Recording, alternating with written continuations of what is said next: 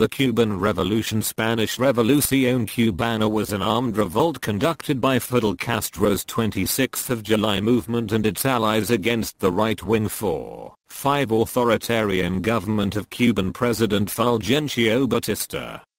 The revolution began in July 1953, and continued sporadically until the rebels finally ousted Batista on the 1st of January 1959. Replacing his government with a revolutionary socialist state.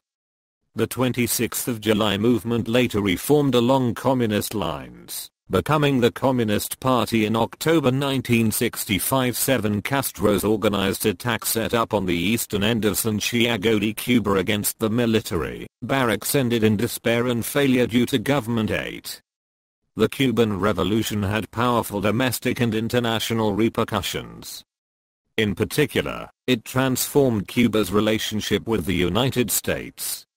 Efforts to improve diplomatic relations have gained momentum in recent years. 9, 10, 11, 12. In the immediate aftermath of the revolution, Castro's government began a program of nationalization and political consolidation that transformed Cuba's economy and civil society. 13, 14. The revolution also heralded an era of Cuban intervention in foreign military conflicts, including the Angolan Civil War and the Nicaraguan Revolution.